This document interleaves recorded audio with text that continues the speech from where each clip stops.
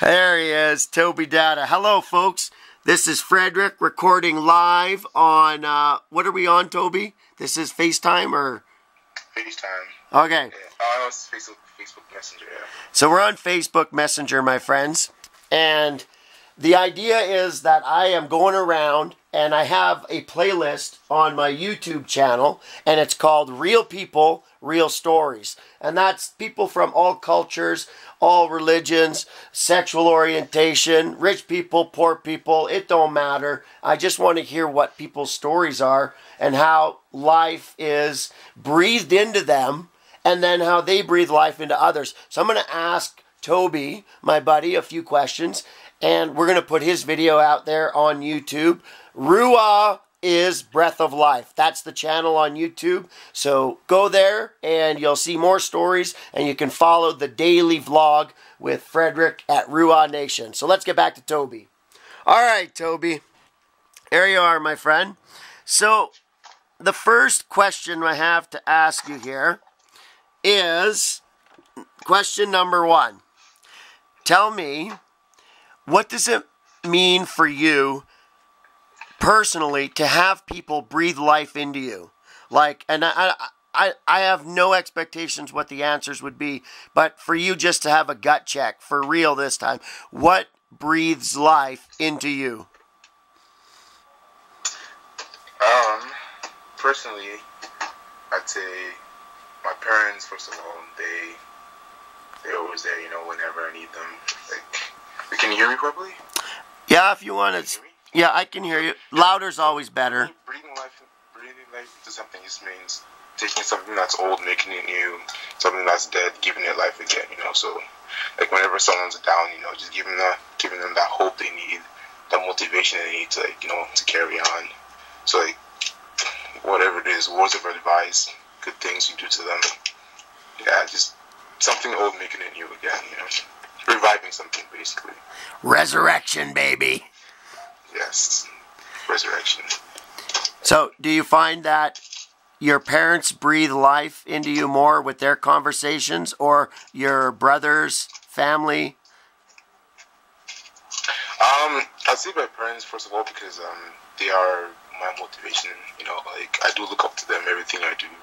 You know, they are the reason why I'm here, first of all, you know. So, like, they push me to, you know, to be the most I can.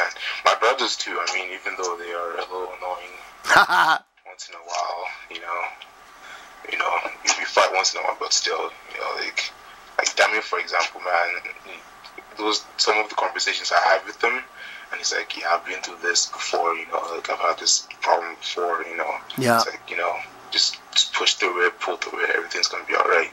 And that just makes me feel a lot better. It just gives me the energy I need, the motivation I need to conquer whatever it is that's happening. Yeah. Well, let me push you a little bit further.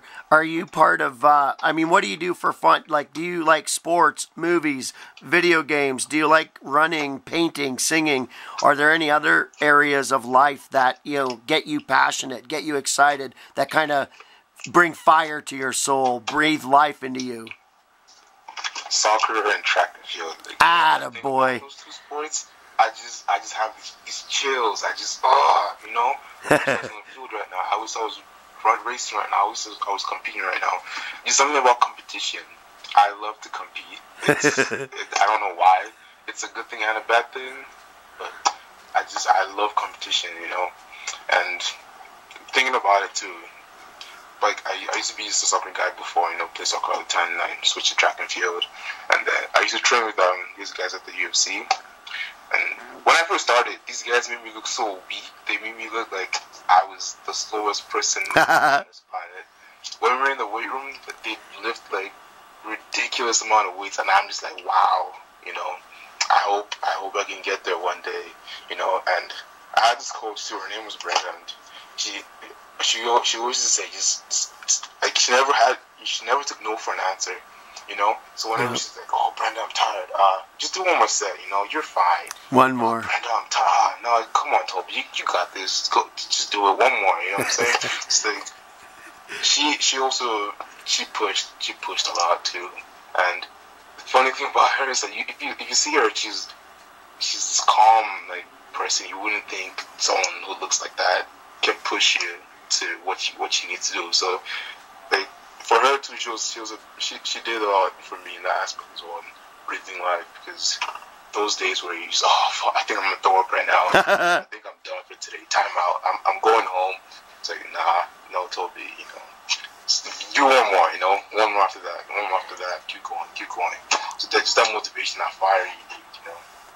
Well, you see, I think that is a great answer, because we need people in our lives to push us, and that'll be parents, I think, for sure, you know, but probably coaches. I'm with you. I can relate to that.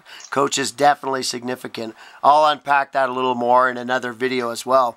But I'm interested in this second question we like to ask people is, what does it mean for Tobi to breathe life into other people? How do you make a difference in the life of somebody else? How do you breathe life into this world? What do you do? For me, I have a passion of helping out with the younger kids. Like, I coached at the summer camp for like 2 months. Right. I helped out at church with the grade 2 to 4 boys. I did that a while back. I just have this passion. I enjoy that so much. I just enjoy teaching people, you know, like, this is what you're supposed to do here. It's just like my brother does for me. It's like, oh, I've been here before, you know, I've had this experience before, you know, this is what I think you should do from my experience, you know. So, like, I have two little brothers as well, you know.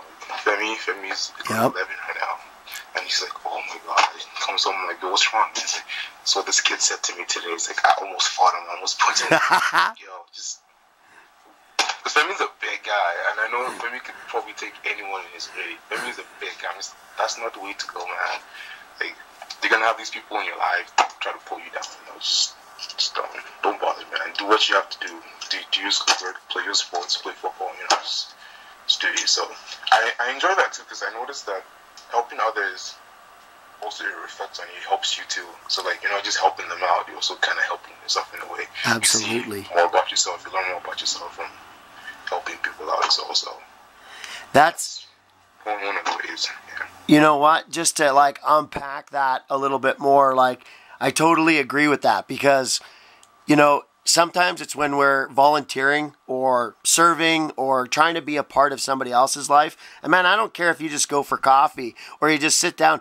You know, somebody once told me, a lot smarter than me, that you need to have somebody in your life. You need to have people in your life that love you enough to give you a hug when you need a hug and give you a kick in the ass when you need a kick in the ass. You know, and that's sometimes what big brothers can do. And you volunteering at soccer camps and sports camps and, you know, just getting involved with like kids sports and stuff like that. I mean, that's exactly what we need. You know, my parents divorced when I was young, and it was hockey coaches that stepped up, and they kind of were like a bigger brother or a father figure to me. So, you know, I would just encourage you, keep doing that, because trust me, I believe that that's breathing life into other people, not just your brothers, but those kids that sign up for soccer camp or wherever you're helping out with younger people. So kudos, good on you, brother. Don't hang up yet. I'm just going to pull the camera back. So, okay, my friends, there you have my buddy over here, Tobi Dada, and that's his story. And it's hard in 5 or 6, 7 minutes to really share your whole heart. But I think he did a great job. And we're going to continue to travel and talk to different people, all kinds of people. It don't matter. Like I told Tobi earlier, you could be rich, poor. I don't care your skin color, sexual orientation. I mean, I don't care what it is. We're all human. We're all different. We all have a story. But I believe that you need life breathed into you, and you need to breathe life into others. And that's what the YouTube channel RUAH is all about.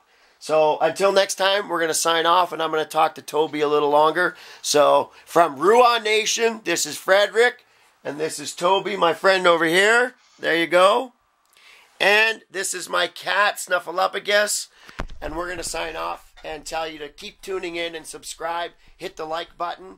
And if you look down in this corner here, there's probably a square box. That's where you can help support RUAH-Nation, or go to the circle and subscribe and like some videos, and we'll keep making them. Frederick is on every day vlogging. So God bless, take care, and we love you. All right, Tobi, you want to say see you later? See you later, guys.